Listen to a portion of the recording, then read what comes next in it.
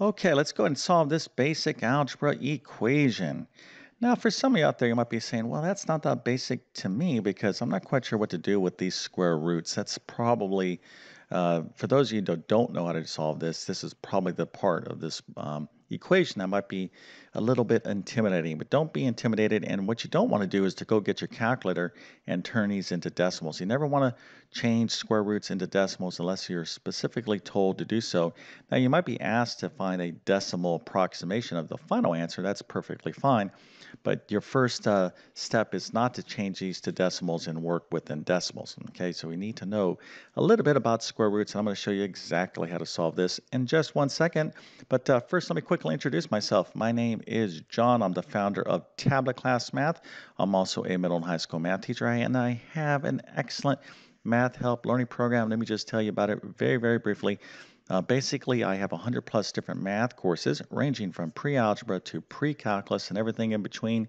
I also have a ton of test prep courses. So if you're taking an exam and it has math on it, for example, like the GED, SAT, ACT, a teacher certification exam, there's a ton of different exams that people have to take.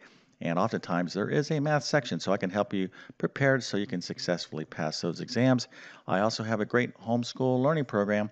So if you're in any one of these different categories, of course, if you're struggling with your math course, I can help you out as well. So one little quick tip here, okay? If you're not taking outstanding math notes, you're really doing yourself a disservice in terms of being a successful math student. This is probably one of the most common weak areas that I have found over decades of teaching math. The students don't take notes that are really good enough. Okay, so double down on your note taking. Things will get much better, but I'm going to leave links to my notes, okay, in the description of this video. Of course, the link to my math help program as well. All right, let's get into this problem. And before we solve this actual problem here, let's just go ahead and switch these numbers out.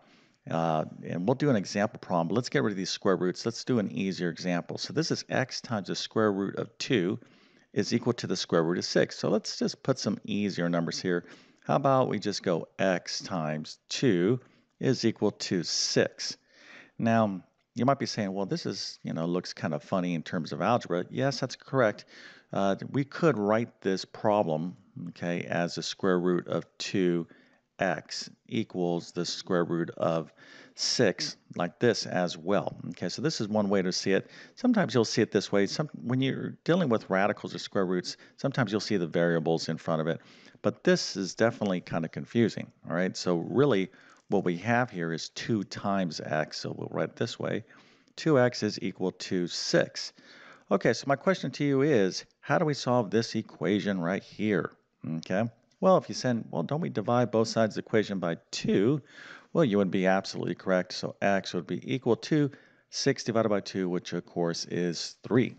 Okay, so if you understand that, let me go ahead and give you a nice little happy face and a check mark because you basically have the right idea. This is a simple one-step equation, but we need to deal with these square roots, okay? In this particular problem, but what effectively we're going to be doing these steps here.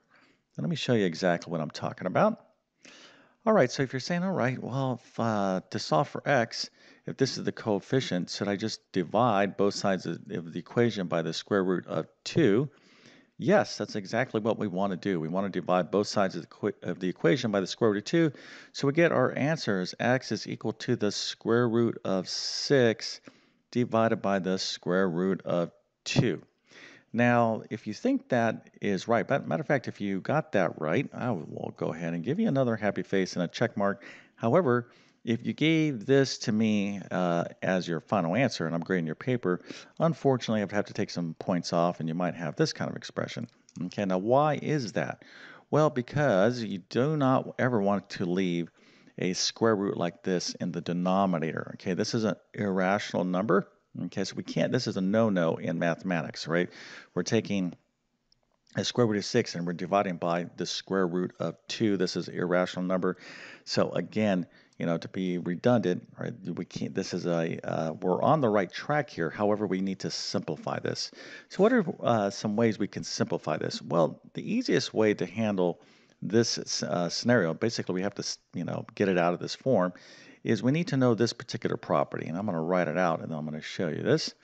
So the square root of a over the square root of b is equal to the square root, one big square root over a divided by b. And this can help us out here because here I can say, well, I have the square root of 6 over the square root of 2. This is the same thing as one big square root as 6 divided by 2. All right, so 6 divided by 2, the last time I checked that was 3, so this is equal to the square root of 3. So x is equal to the square root of 3. That's a perfectly fine answer, okay? And that's what you want to do. However, the key to doing this problem is you got to know a little bit about the properties of square roots, okay? Again, stuff you need to know in algebra, but hopefully not that difficult. Again, what you don't want to do is to change, go into your calculator and change the square root of 2 into a decimal and the square root of 6 into a decimal, because your answer, as soon as you do that, you're basically going to get an estimation. You're not going to get a perfectly correct answer. The x equals the square root of 3 is what we call an exact answer. If you give me a decimal of an irrational number, that's an approximation. So you've got to be very, very careful here. Again, in algebra, in mathematics, it's all about learning one thing at a time. That's why I'm a big stickler on note taking, because you're learning a lot of different things. Okay, if you're not taking notes and practicing these skills, you will get lost. So always think of math as like a staircase. This is a pretty poor staircase, but you get the idea, as learning one skill at a time. If you try to skip and you're like, oh, I don't need to know this, and then you expect to do well up here, it's not going to work because you have a shaky foundation. Right? And that's where I think a lot of people get frustrated in math, is they, you have to be paying attention consistently, and you're going to need all these skills to keep climbing up that math staircase, if you will. Okay, so one skill at a time, and these skills are not overly difficult, but just take it one thing at a time. And hopefully this little video helped you out with square root equations if you're studying something like this. And if that is the case, please consider smashing that like button. That definitely helps me out. And if you're new to my YouTube channel, please consider subscribing. I've been on YouTube for 10 plus years, have over 1,000 plus math videos, and I'm posting content all the time, basic to advanced math. So my goal is always to try to teach math in a clear and understandable way. And if you like my teaching style, well, please take advantage of those videos that I've posted and the ones I will post. But my best math help will be within my math help program. Okay, so with that being said, I definitely wish you all the best in your mathematics adventures. Thank you for your time, and have a great day.